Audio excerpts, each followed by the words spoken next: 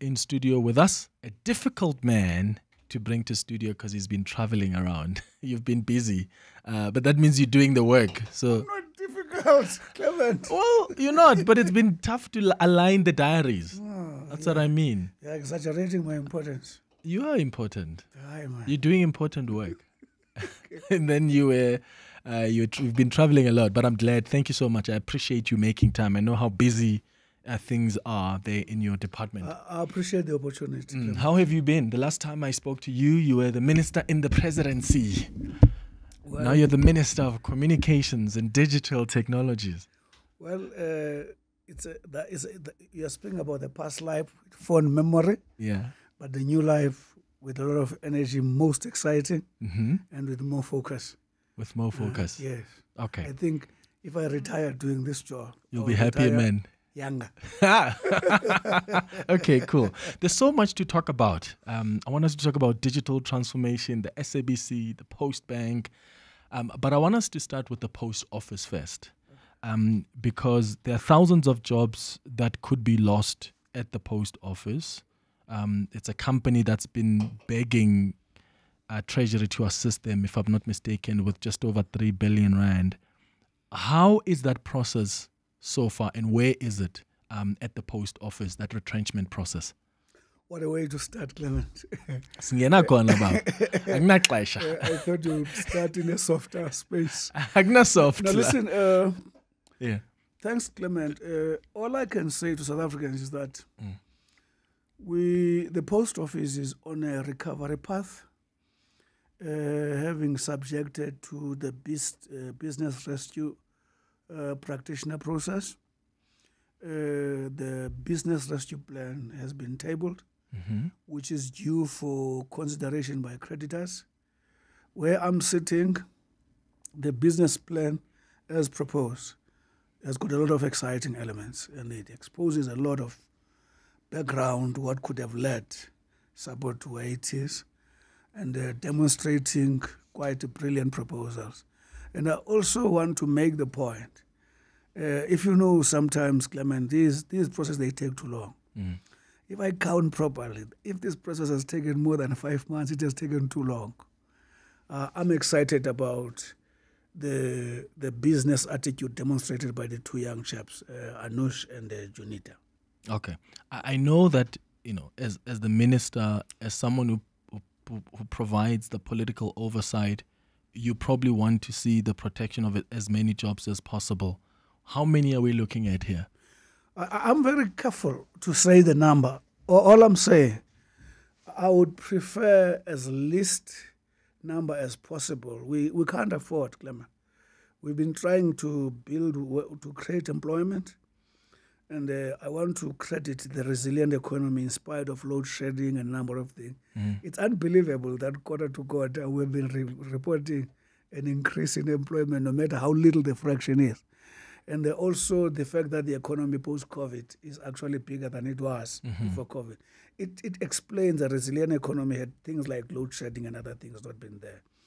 So the issue of jobs has become number one in the lives of our people. So our biggest prayer, but here is the point. Tough choices will have to be made. My attitude is that, my experience is, an institution like this stands to employ more South Africans if it is viable. Because when it is viable, it means it makes more money, creates more opportunities, it expands as a business, more people benefit in terms of employment, but millions more get the service. Remember, post office is not just about employing those who are at work. It's about ensuring that it is part of the crusade of ensuring that connectivity is accessible to the far-flung people. When connectivity is accessible to far-flung people, it gives them opportunities they wouldn't get if it was not there. Like your digital hubs, where sometimes they would find printing machines, email facilities, and all those things, downloading informations, loading informations. Those opportunities are opportunity to SMMEs, opportunity to individual South Africans who want to go, who want to study, South Africans who want to sell their products. It's bigger than than a number of workers who are employed by institution. But its viability has got this double positive approach that it can employ more, at the same time benefit bigger numbers in a broader scope of things. Are you, as the minister, going to accept when the business rescue process, upon the finalization of the process, they say these are the number of jobs that have to go? Or are you going to be like other ministers who oversee these SOEs who become resistant to that because often the obsession is to protect the jobs at all costs?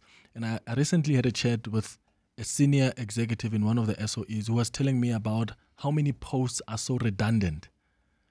But because government doesn't want to be seen to be like letting people go in an environment where jobs are so needed and where people are desperate for jobs, they end up keeping people even when they're in redundant posts.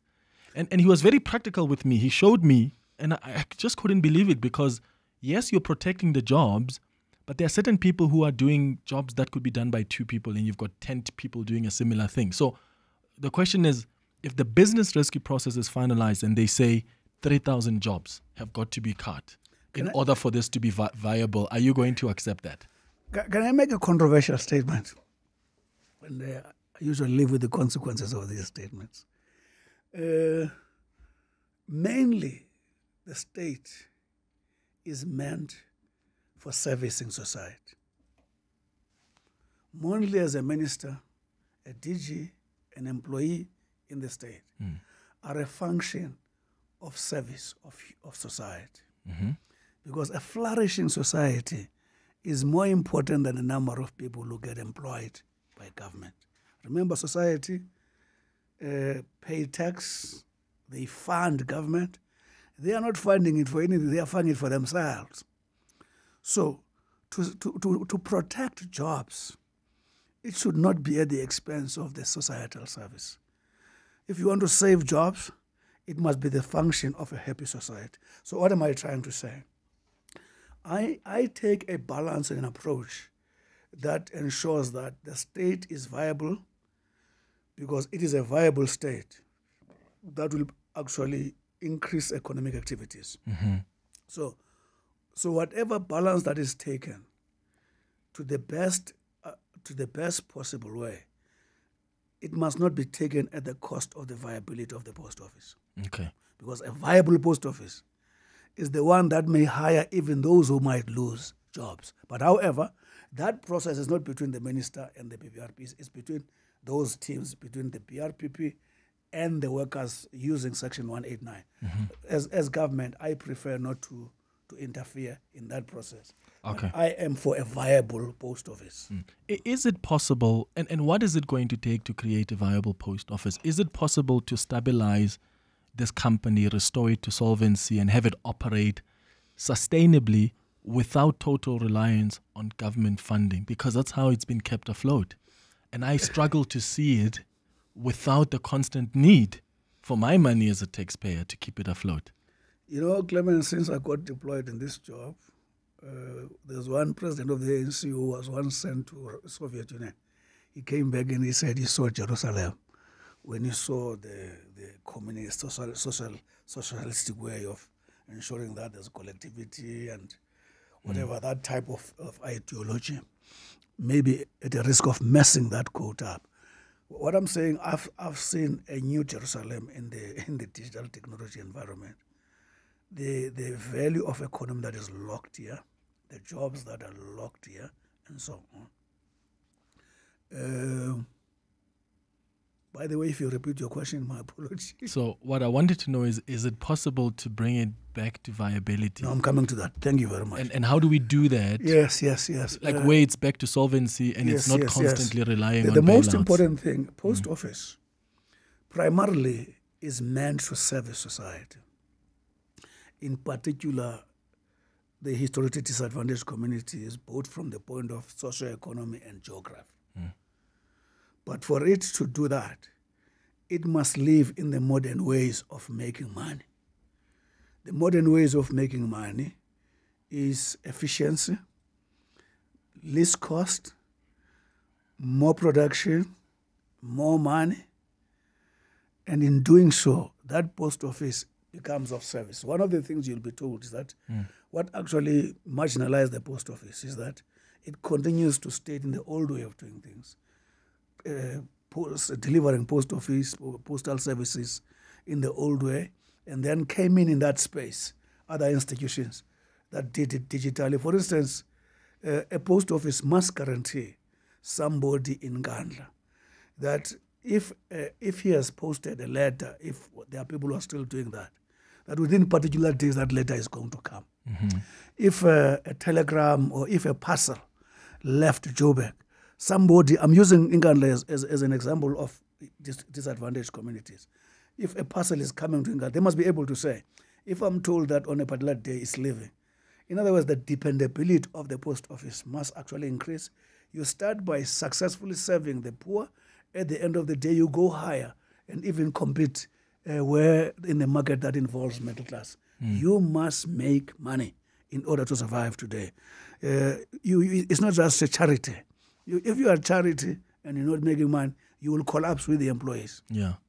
I suppose what I'm asking is, as a taxpayer, how do I know that this 3.8 billion rand that the post office is asking for is actually go into revitalizing this company? Because if I ask you now, Minister, you know about the billions that have already gone to the post office from Treasury.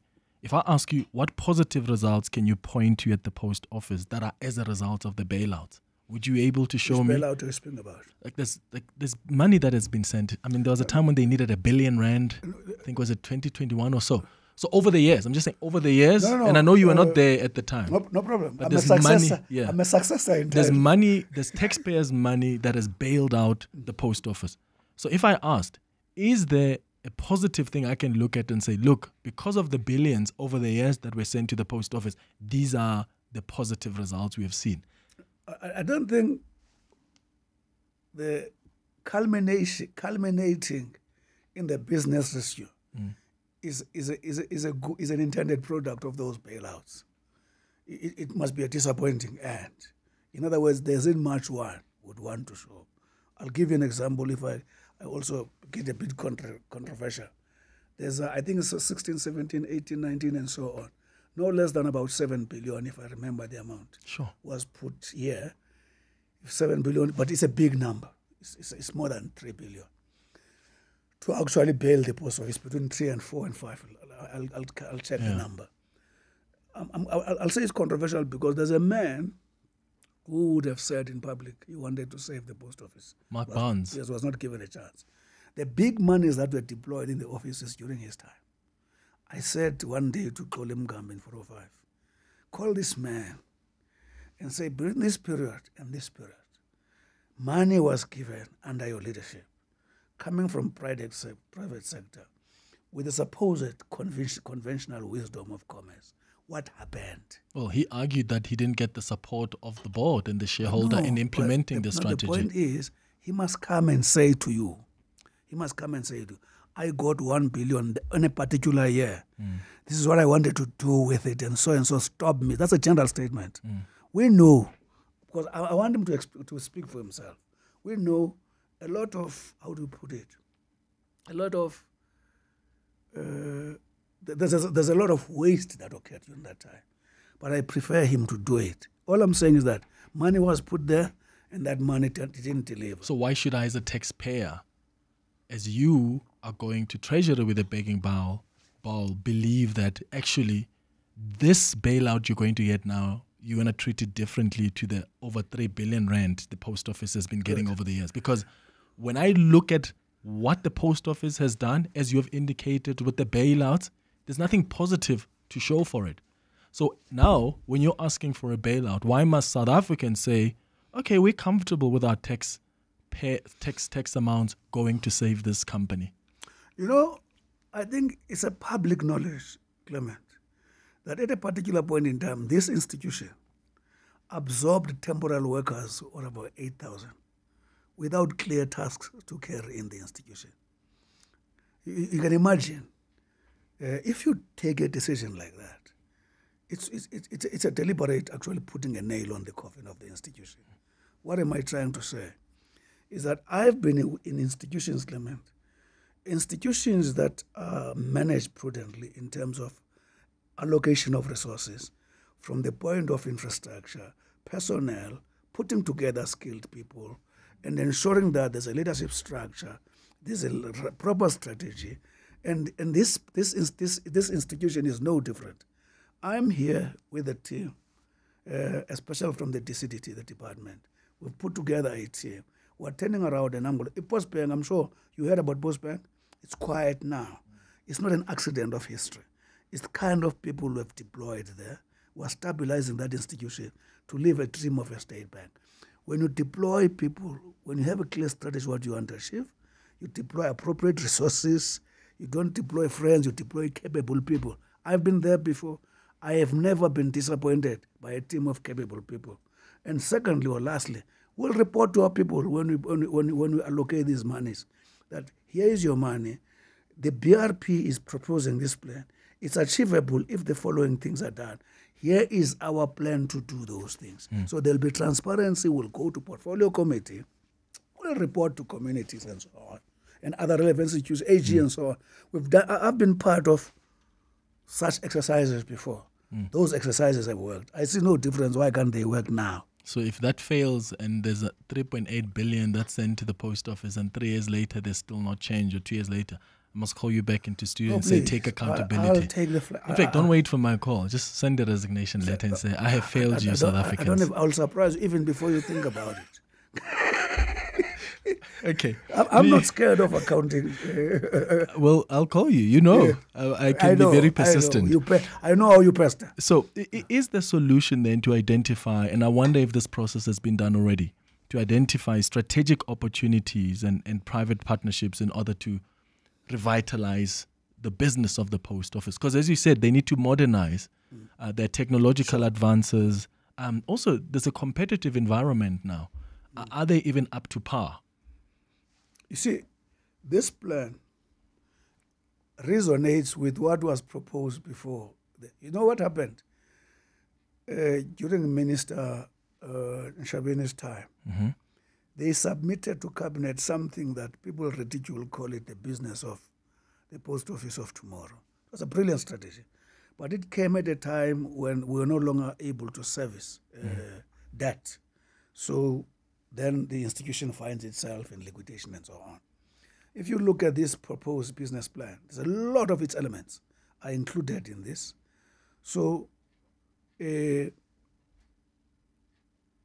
so that 2.4 billion is deployed to turn around this business rescue plan and another amount which was proposed for the court to be able to accept the direction. Yes. Yeah. I'm not sure if I've responded. Are you referring to the post office of tomorrow? Yes. That strategy? Oh, I remember that. Or if you know it, you read it, Yeah. and you look at this plan, Yeah. you'll be surprised. Yes. Significant number of its elements. Yeah. And Because it is about, all right, by the way, I remember the question you asked, is about, are we able to take advantage of strategic opportunities? yeah, even private-public partnerships. We are open to partnership. But the key thing is that whatever relationship we have with whoever, it must never sacrifice the mandate to actually make sure that poor people have got access to communication.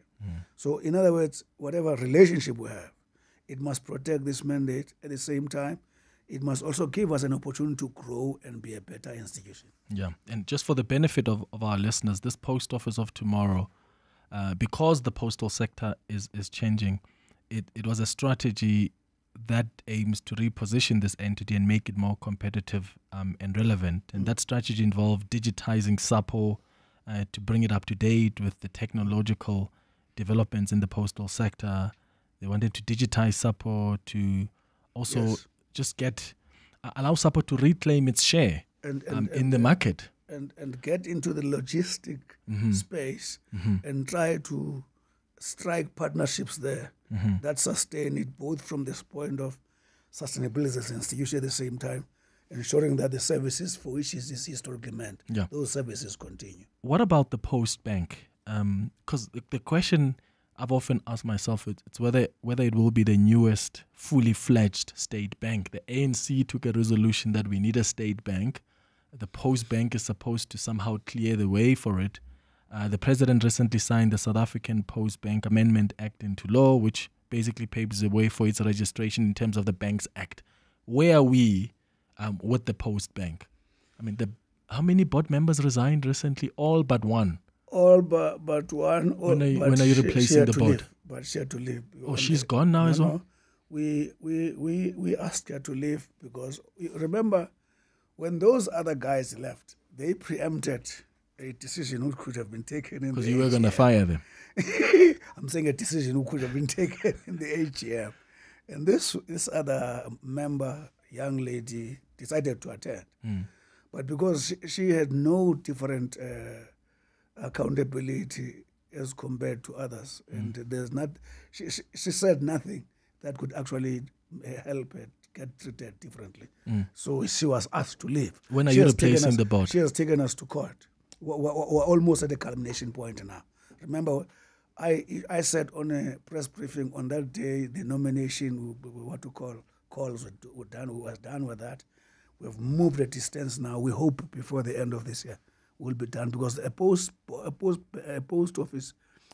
bank board is not just like an board. It has got more rigorous and onerous processes, because if you want in really to produce a world-class bank, you must make sure that those people are vetted and a number of things are done, and there's some critical skills that you require there. So we're working on all those issues.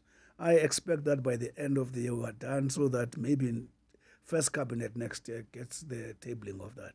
But the administrator now, who is acting as an accounting authority, is doing wonderful work with the team that is there. But with the board members that resigned, did they have knowledge and experience around the financial, industry and matters? Because they're dealing with the Postbank. I think some of them, I'm very careful to think I remember all their skills. Some of them had relevant skills, but the problem is that it was not necessarily more of a problem of their skills. It is the leadership they provided and the consequences of that leadership. For instance, I've said several times that for 3 years, that bank was on a disclaimer. It's the worst thing that any bank, any financial institution can afford. Ideally, you don't want a single finding in a financial institution, because you are a repository of people's what to call. Even the Reserve Bank raised a lot of concerns about how they were running 3 years, disclaimer. And the worst thing, had a contract which was illegally, they extended that contract illegally. They paid it illegally. Over and above that, under that contract, millions were siphoned out of the bank, where fake contracts, fake accounts were established and disappeared. No less than 150 million disappeared in that bank. A lot of tracks are being followed. Other people are being charged, and there's even a suspicion of syndicate. So KPMG findings, which led us to making the board to account, gave us a lot of findings about what was unacceptable, how that board was working in an irregular way, and so on. I mean, to continue with a tender whose time has expired, and then Treasury telling you that you can't continue, and you continue, in spite of all the issues that were happening, mishaps under that. And the court cases, because there's some court judgments that felt... Yes. So the point I'm making, it's not much about the skills, it's how they led. I usually say, you can have, Clement, as many skills as you have in an institution. If there's no leadership, those skills are as good as nothing. But you can have limited skills. I've seen this. Great leadership will wonder you on how it tends to improvise. And I wonder how we don't have great leadership in many of our SOEs, because that's the reason they are at the point where they are now. Someone was asking about these modern ways that we are talking about, that you envision for the post office. What are they? Can you give us a closer look at when you talk about post office advancing and also meeting the technological advances? What are you talking about? It's an office which is run on e-service platforms, which is connected, digitized, and which is logistically focused. In other words, it must be a post office that you can interact with it without driving to it. A post office that can actually effect product movement without, and a healthy combination between driving and at the same time being logistical in this modern way. So it's digitized, it's in logistics, it's e-commerce. In other words, it's an office, post office that you interact with it at home. You talk with it at home. You watch it at home as it actually moves your parcel towards yourself. You track your parcel and so on. A post office that is able to answer questions instantly. A post office whose plan is in the website. You know it. You know what it provides. You know what does not provide. A post office whose plan, as you open online, you know exactly when is it closing, who's dealing with what, and so on. A post office that is modernly organized, that is dependable, as competitive as other logistic institutions that you have around. Yeah, there was a time, I remember when I hosted the post office CEO, must have been around 2021, if I'm not mistaken. And I was asking about the legal battle between SAPO and the private courier companies to obtain a monopoly on the delivery of packages weighing less than 1 kilogram. Does the post office want a monopoly on all parcels delivering or all parcel deliveries under 1 kilogram? I'm asking that because I'm just wondering, if you wanted this private-public partnership, how are you opening up the door to the private sector to come without too many restrictions? That's an interesting debate. If I remember, it has gone to court. I'm not sure at what stage it is now. Remember, a post office has to offer services where these commercial institutions, most of them, do not, because they only offer services where they are guaranteed margins. Now, for the post, and as post office does this, it is not allowed to act. How do I put it? In a village which has got about how many 5 or 20 homes with little as a revenue, the South African law entitles those South Africans access to communication. Now, post office cannot say, I'm not going to deliver services to those 20 homes because there isn't much revenue I'm going to get. You need to find then a balance. There must be a market which is actually exclusively meant for the post office to sustain itself in as far as being able to offer those services to anyone. But that post office should not depend only on that exclusion. It must also be a post office that actually take advantage of that exclusion at the same time, execute it in a manner that is dependable and so on. And our dream is that a post office must be so viable beyond depending on that, what to call, on that exclusion.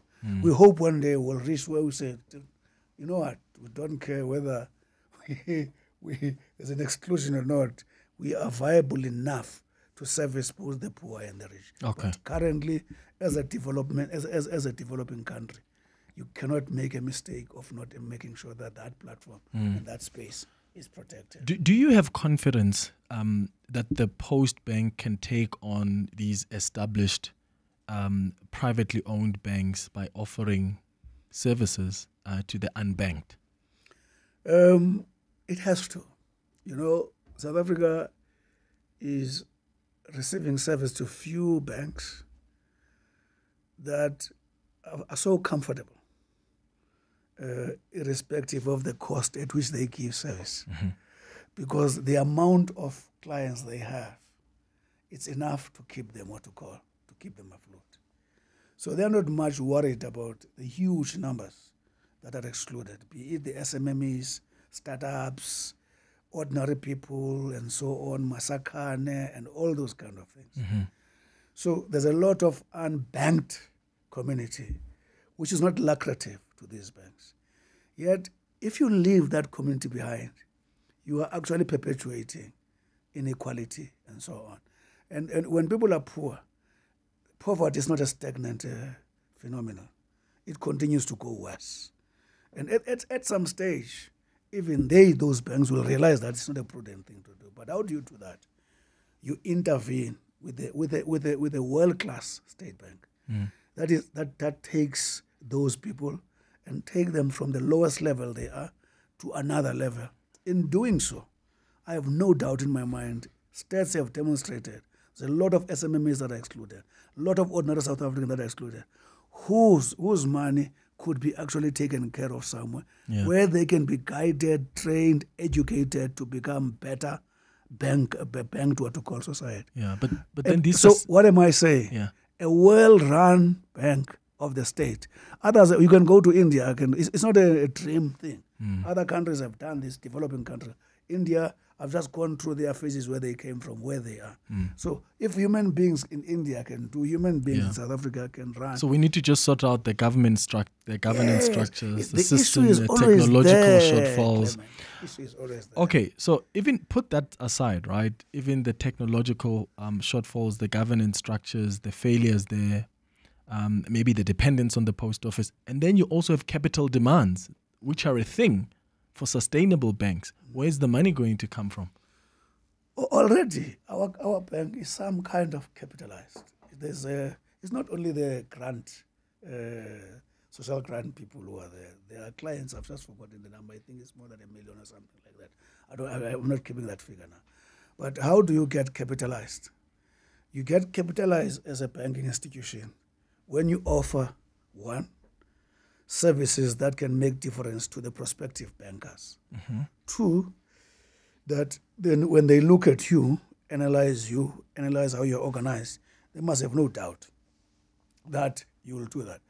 And it must be easy for the state bank to bank state money, different departments. I'll give you another example. CETA, for instance. The guys who have just deployed in CETA would have demonstrated to us that they only, out of 100 billion that the state spent in the IT sector, CETA is only having about 7 billion something, which is ridiculous, quite disgraceful.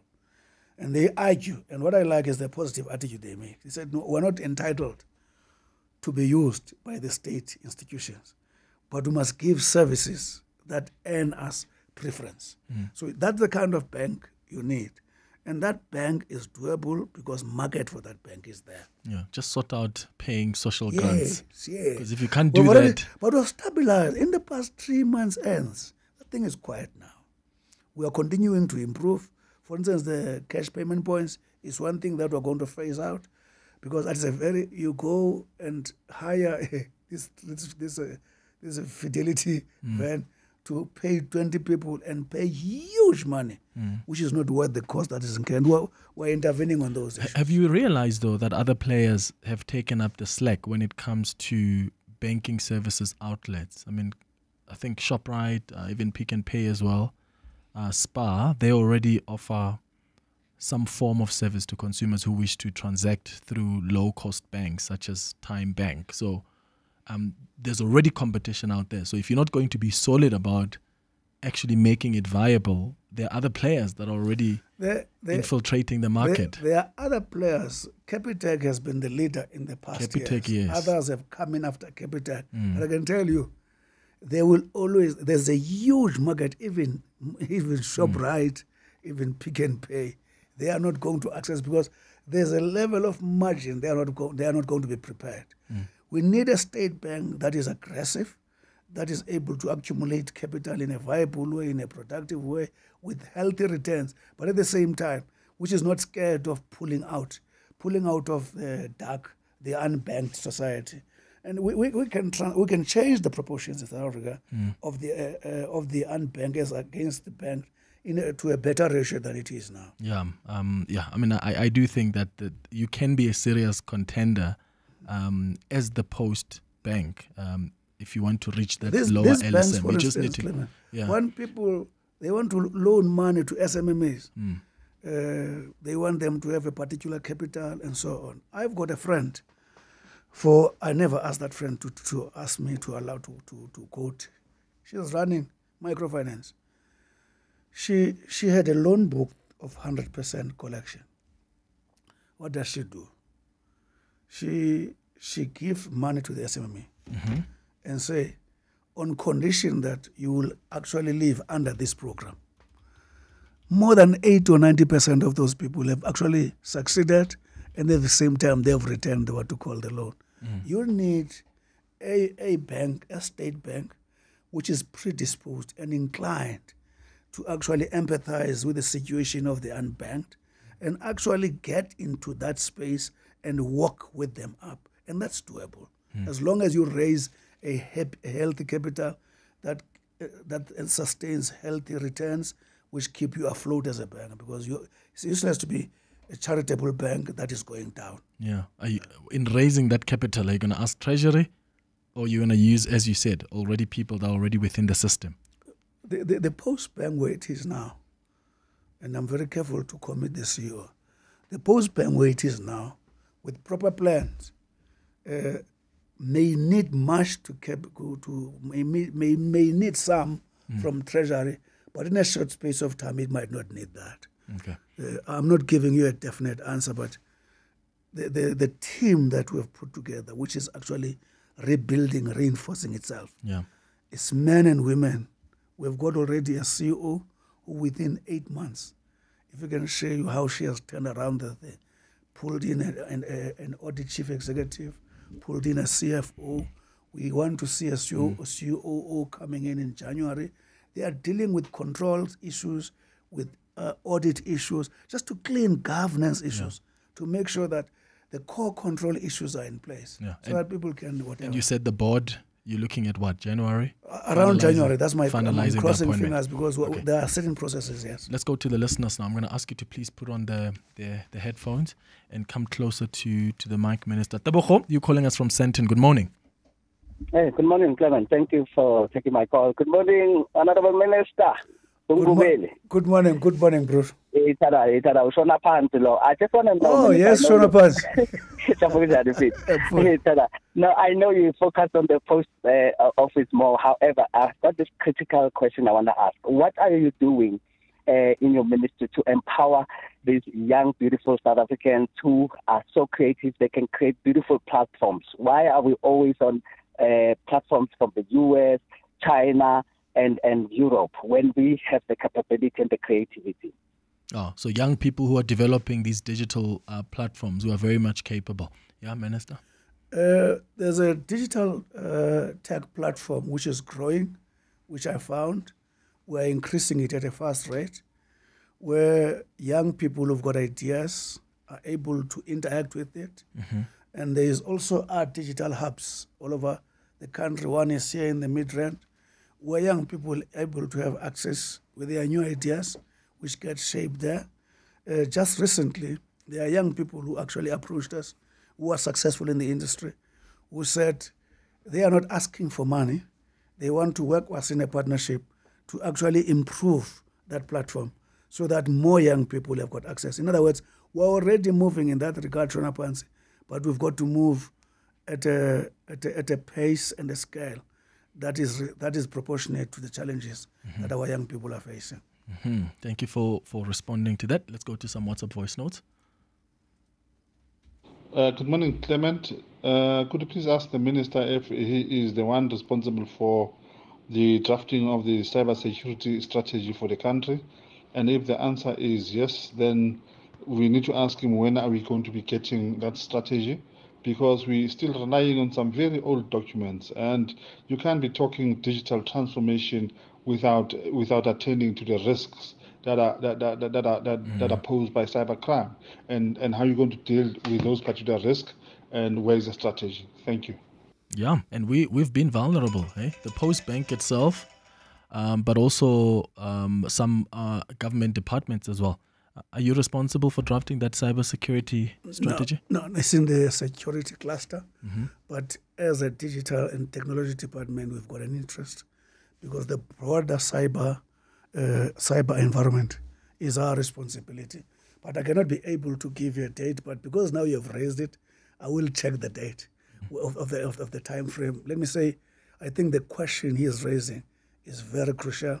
Cybersecurity has become the issue. Without waste of your time.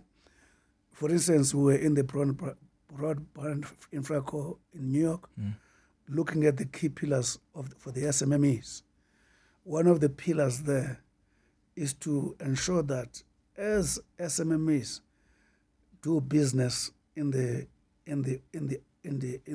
IT platform, they need to guarantee security and everything in as far as to the clients that they are servicing. There are about 5 pillars. One, secure network, affordable network, knowledge and skills, and also their knowledge of relevance of online. But the key thing in those pillars is make sure that they must guarantee that when the clients are doing business with them, they are doing business with them in a safe, what to call, environment. So I agree with him. This is one niche issue that has become very huge, but I don't want to take a chance and assume the timelines because it's mainly in the security cluster. And speaking of digital transformation, what's the plan to try and accelerate that? Because there's a large proportion of, in fact, the African population broadly, about 60%, if I'm not mistaken, that are excluded from the digital economy, whether due to physical infrastructure barriers or the limited availability of suitable and affordable digital devices and services. How do you change that? Because you need a strategy to even make these smartphone devices even more affordable.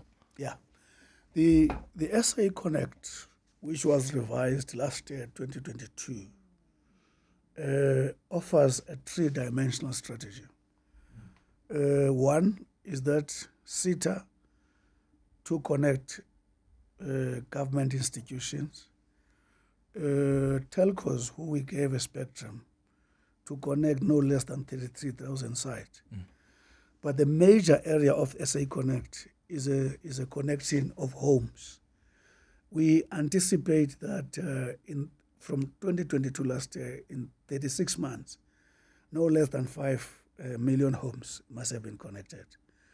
We hope by end of March, we'll be no less than 700,000 homes connected from this year. As I'm speaking to you now, we're already demonstrating. We've done a demo in Mount Elif and a few days ago, one in Kokstad. We are going to Mudimule in January. One in Kokstad was actually exciting. In Kokstad, in Ward 1, we've done what we call a mesh network. The whole 1,600 ward is fully connected continuously. In other words, inter-house, interspace, as children are playing in the street, in the churches.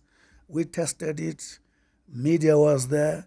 Same thing in Monte. But what is key there is this SA Connect, what it does, in order to get to combat the cost challenge, we are leveraging infrastructure so that towards approaches are like this. Small business, for every Wi-Fi, for every hotspot that you install, we give you a certain amount.